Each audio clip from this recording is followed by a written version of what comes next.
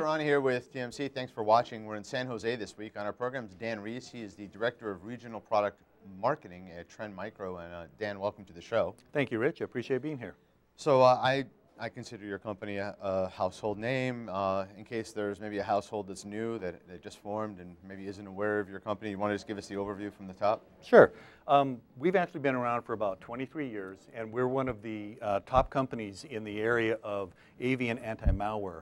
We actually were one of the original patent holders in that particular area, both from the standpoint of products that we have for consumers in their home PCs, as well as for small businesses, as well as large enterprise cloud virtual environments and such. So we have a very wide array of products that cover a wide array of different kinds of computing environments, you know, the whole spectrum of computing that we think has to be dealt with to be able to protect information.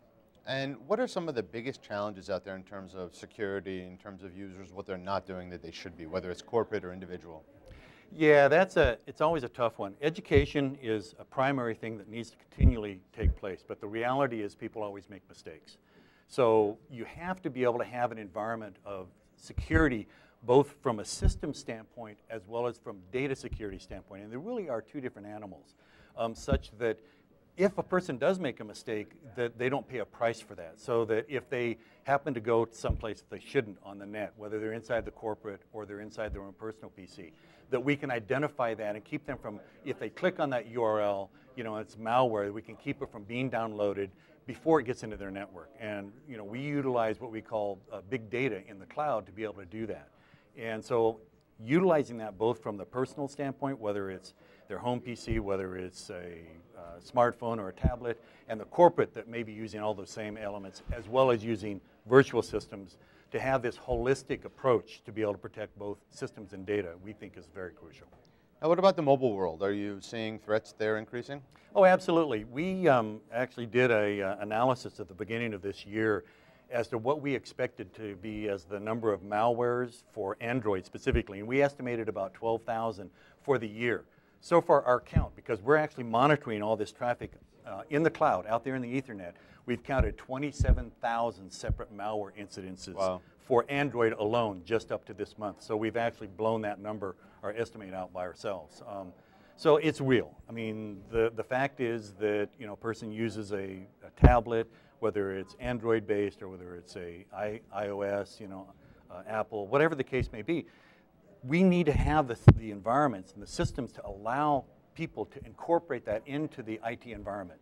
So having the ability to manage those systems, to, if you have to, if it's lost, to be able to kill the system or to wipe it, but do it in a selective way so you don't get rid of personal data. Right. Things like that are really crucial to the fact that all of these things are now, you know, being introduced into corporate IT.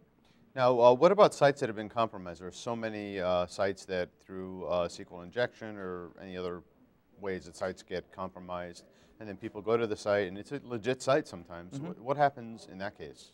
Well, that's an interesting one, because I know of incidents, for example, of a major car company that had a site compromised for about 5 minutes. And during that 5 minutes, because it was showing a new car, you know, people would click on that and they would redirect them to a malware site, drop malware on their system, and then bring them back.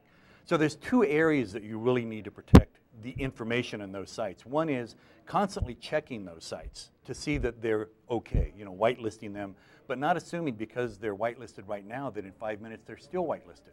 So if somebody clicks on a URL, again, we use big data. We actually will go out and check that particular site to see whether it's good the moment that they click on that. And so we can then verify, okay, this is good. Now, if it gets has a problem and such like that, we can then block it and then check it again. Because of the fact if it's a valid site, it could be just a section within a particular valid site that is actually compromised, but the overall site is still good. The level of sophistication for malware writers today is pretty significant, and they're using what are basically targeted threats to go after particular elements within an organization and using phishing and things like that to get in. So it's having the dynamic capability to identify and block those things before it gets into the network when somebody clicks in it. But if it does get in, having the logic to be able to look for what we call anomalous behavior inside of the network. For example, it could be that that malware turns off a scanning engine because it doesn't want it looking for it.